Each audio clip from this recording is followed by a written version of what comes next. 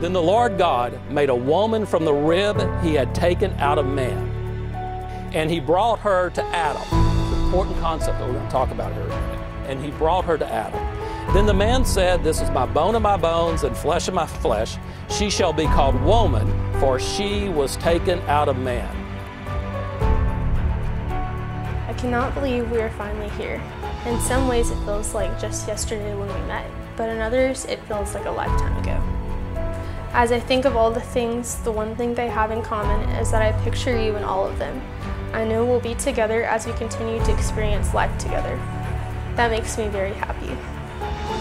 Starting today, let's pave our own way. Love, Clayton.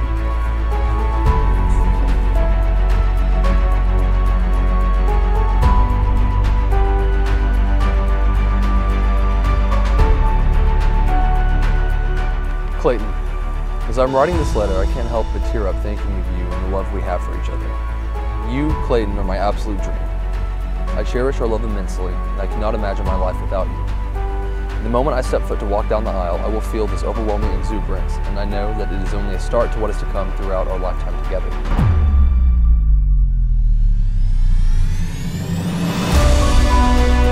In the same way, husbands should love their wives as their own bodies. He who loves his wife loves himself, for no one ever hated his own flesh.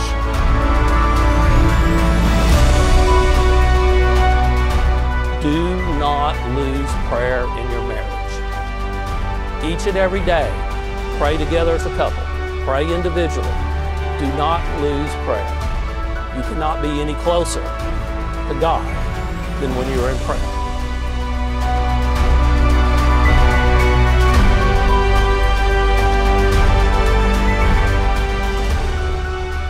I, Taylor, take thee, Clayton, to be my husband, to have and to hold in sickness and in health, for richer or for poor, in joy and sorrow, and I promise my love to you.